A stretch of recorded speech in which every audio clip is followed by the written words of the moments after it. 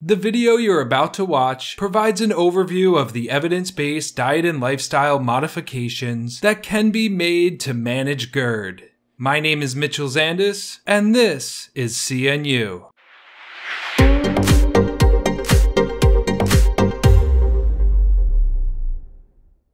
In their 2021 clinical guideline for the diagnosis and management of gastroesophageal reflux disease, the American College of Gastroenterology defines GERD as the condition in which the reflux of gastric contents into the esophagus results in symptoms and/or complications. The two most common symptoms are heartburn, which is a burning sensation from the upper abdomen up toward the neck, and regurgitation, which is the effortless return of gastric contents up toward the mouth. However, it has also been associated with other symptoms like chest pain, hoarseness, chronic cough, and a constant need for throat clearing. Simply put, GERD occurs when there is dysfunction where the stomach and esophagus meet, and some of the contents that are supposed to proceed to the small intestine end up going the wrong way. There's no one specific cause of this dysfunction that can account for all individuals who have it.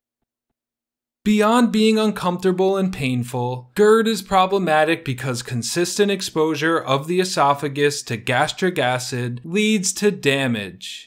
This begins as esophagitis, or inflammation of the tissue, but over time it can lead to a condition called Barrett's esophagus, which is characterized by a distinct change to the cells lining it.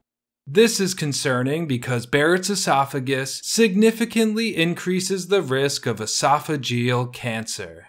So, the management of GERD early on is critical not only to avoid short-term consequences like discomfort, but also to minimize risk of long-term consequences that includes, but is not limited to, esophageal cancer. Management of GERD calls for a comprehensive approach that typically requires pharmacologic measures, especially the use of proton pump inhibitors, and non-pharmacologic measures, including diet modification and lifestyle modification. In severe cases, surgical intervention may be necessary.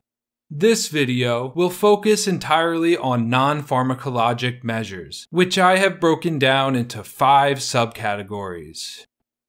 Under diet modification, we have weight management, meal timing, and the identification of trigger foods. Under lifestyle modification, we have body posture and tobacco use and smoking. Then for each one, we have a bonus that can receive at least some consideration when providing guidance to a patient. This includes meal size and the fit of clothing. Research over the past 25 years has produced converging lines of evidence that show a correlation between body mass index, symptoms of GERD, and risk of complications from GERD. A 2005 meta-analysis of 8 cross-sectional studies found that individuals who were classified as overweight or obese were 1.5 times and 2 times more likely to complain of GERD symptoms respectively when compared to those classified as normal weight. The same study found a similar relationship between BMI and erosive esophagitis and BMI and esophageal cancer. This was followed by a 2006 study in the New England Journal of Medicine that looked at data from over 10,000 females in the Nurses' Health Study. It supported the idea of a dose-dependent relationship between BMI and GERD symptoms, meaning the higher the BMI, the more likely a person was to report symptoms like heartburn and regurgitation. Another compelling finding from this study was that it showed that significant weight gain led to increased reporting of GERD symptoms. Women with an increase in BMI of more than 3.5 increased their risk of having frequent symptoms of gastroesophageal reflux disease by more than a factor of 2. Conversely, weight loss led to decreased reporting of GERD symptoms. There was a reduction of nearly 40% in the risk of frequent symptoms among women with a decrease in BMI of more than 3.5 as compared with women without a change in BMI. The effect of weight loss on GERD symptoms has since been explored in a handful of prospective studies and have shown that weight loss can lead to improvements. This improvement may not be completely attributable to the weight loss, but it certainly appears that it plays a significant role. With these findings in mind, along with others that are beyond the scope of this video, obesity is considered a major risk factor for GERD by the American College of Gastroenterology in a 2020 review in the Journal of the American Medical Association and in a 2021 disease primer from Nature Reviews.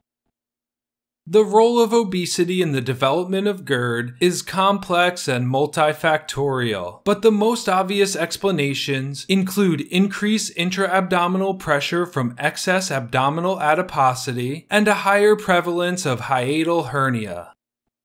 The esophagus and stomach are separated by the lower esophageal sphincter and the diaphragm, which work together to maintain a pressure gradient that keeps the sphincter tight and minimizes the spontaneous upward flow of gastric contents.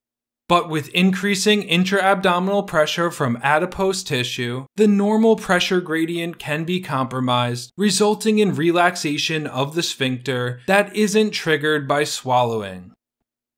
This same pressure from the adipose tissue can contribute to the development of a hiatal hernia, where a portion of the stomach slips above the diaphragm, leading to anatomical changes that impair the integrity of the lower esophageal sphincter.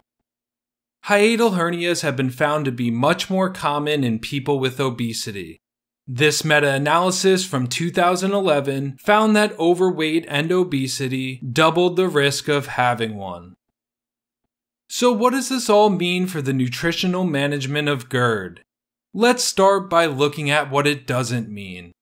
It doesn't mean that we blindly recommend weight loss based on body weight or BMI alone. It doesn't mean that our intervention needs to revolve around a number on the scale, and it doesn't mean we recommend crash diets or quick fixes with no plans set for the long term. It does mean, however, that for patients with a high amount of abdominal adiposity, we should explore their current eating pattern, activity level, and behaviors to see if practical and sustainable suggestions can be made to induce gradual weight reduction. If we approach the case only looking for trigger foods to eliminate, then we may be able to provide temporary relief, but we would likely be overlooking the root cause of the issue. At this point, if you feel you're getting value out of this, I'd appreciate if you go ahead and like the video and make sure you're subscribed to the channel. The second dietary factor we're going to look at is meal timing. Here, the current recommendation is to avoid meals within 2 to 3 hours of bedtime. Eating close to bedtime has long been associated with GERD symptoms because, in theory, laying flat with food in the stomach increases the likelihood that it's regurgitated into the esophagus. But strangely enough, this hasn't been supported by a large body of evidence. When exploring this topic, I was really only able to uncover 2 studies that specifically addressed it. The first one asked 147 patients with GERD and 293 patients without GERD to answer the following question. Usually, how long is the interval until going to bed after finishing eating dinner? They found that a dinner to bedtime of less than 3 hours was significantly associated with GERD when compared to patients with a dinner to bedtime of 4 hours or more. The authors concluded that the present study is the first to show a significant association between GERD and shorter dinner-to-bedtime intervals. Since that study was clearly limited by study design, it was followed by a randomized, unblinded crossover trial where 30 patients with symptomatic GERD consumed a standardized meal at either 6 hours or 2 hours prior to going to bed for 2 consecutive nights. The effect of the intervention was measured by both subjective complaints from the patients and the monitoring of pH in the esophagus. Patients experienced significantly more symptomatic and asymptomatic reflux after the meal 2 hours before bed. This appears to be the best evidence to support the current recommendation, and even though it's minimal, it's one that seems reasonable to suggest. At the very least, focusing on small meals or snacks in the hours leading up to bedtime should be encouraged. The third and final dietary factor that we're going to look at is the identification of trigger foods. GERD symptoms have long been linked to specific food and beverage selections, but much like food timing, the evidence to support these associations is limited. Coffee, carbonated beverages, citrus fruits like oranges, grapefruit, and lemon, high-fat foods, spicy foods, chocolate, peppermint, and alcohol have all been implicated in the exacerbation of GERD. This is because they're said to assault the lining of the esophagus, reduce the pressure of the lower esophageal sphincter, increase gastric acid production, and/or lower the pH of the gastric contents. Although some foods have been shown to do these things in isolations in a laboratory setting, there haven't been any quality studies to show that there's a long-term benefit of avoiding them. As a clinician, it's important to be able to identify the known triggers, but rather than providing the general recommendation to eliminate all possibilities from the diet, it's more prudent to help patients identify the specific foods that trigger their symptoms. Ideally, this is accomplished through food journaling, where the patient can document what they eat and drink, and then draw a connection to how it makes them feel. It's certainly possible that they'll be able to achieve symptom relief while keeping some of their favorite items, even if they have been identified as common triggers. It's also possible that there are foods that are not common triggers that for whatever reason just don't work well for them. Always keep in mind that the more items you take away from a person at once, the less likely it is that you'll be able to identify what's problematic. And the more items you take away from a person at once, the more likely that you'll make the patient feel restricted, which is not ideal for long-term adherence to a change.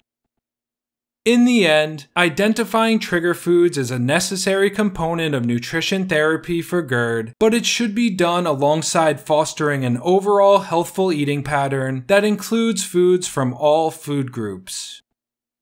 Moving forward, I feel one area that could use more attention is the effect of meal size. In the literature, there's often mention of gastric distension from large meals triggering relaxation of the lower esophageal sphincter. However, I haven't been able to locate any trials that have explored the effect of multiple small meals versus fewer large meals per day on GERD symptoms. It also appears that a diet consisting of generous amounts of high-volume foods like fruits and vegetables may be protective against GERD, which seems to run counter to a plan for small meal size. For these reasons, it didn't make it into my top 3 recommendations, but I felt it was still worth mentioning. Just to recap quickly, from a nutritional perspective, management of GERD should appear as follows. 1. If a patient has obesity, especially when the fat is deposited in the abdominal region, the most effective strategy for managing symptoms appears to be weight reduction. 2. Patients should be encouraged to avoid meals within 2 to 3 hours of bedtime. And 3. Patients should participate in the identification of trigger foods, followed by an elimination of those that are found to be problematic. We may also give some consideration to suggesting smaller, more frequent meals rather than fewer, larger ones. Finally, all of this is baked into the promotion of an overall healthful eating pattern that includes foods from all of the major food groups. Now we can move on to lifestyle modification. The American College of Gastroenterology suggests elevating the head of bed for patients with nighttime GERD symptoms. This can be achieved by sleeping on a wedge pillow, which is an intervention that's supported by multiple studies, including several randomized controlled trials. These can be purchased on Amazon for anywhere from $35 to $150. Patients may also be asked to sleep on their left side instead of their right side, since laying on the right side appears to be a position that favors reflux. For patients with daytime symptoms, it's best practice to maintain an upright position while eating and avoid laying flat immediately after meals. The American College of Gastroenterology also suggests the avoidance of tobacco products and smoking in patients with GERD symptoms. The mechanism that seems to be responsible here is twofold. First, tobacco reduces the resting pressure of the lower esophageal sphincter. Second, it increases the time it takes to clear acid from the esophagus because of a reduced salivary secretion rate and a reduced concentration of bicarbonate in the saliva that's produced. Smoking has been shown to contribute to the development of GERD, and smoking cessation has been shown to reduce GERD symptoms, topics that are explored in detail in this review article from 2017. One additional lifestyle modification that can be recommended to patients is to avoid wearing tight-fitting clothing around mealtimes. This is because it appears to increase intra-abdominal pressure in the same way that a high amount of abdominal adiposity will. Adding in the evidence-based lifestyle modifications, we should encourage patients to keep the head of bed elevated at night using a wedge pillow and remain upright after meals during the daytime. We should also encourage tobacco and smoking cessation for those who are active users, and of course, discourage those who are not active users from starting. Last but not least, we can give some consideration to the idea that patients with GERD should avoid wearing tight-fitting clothing around mealtimes, especially if the clothing is tight around the abdomen. Thank you for watching. Don't forget to subscribe to the channel, like this video, and share your thoughts about it down in the comments section.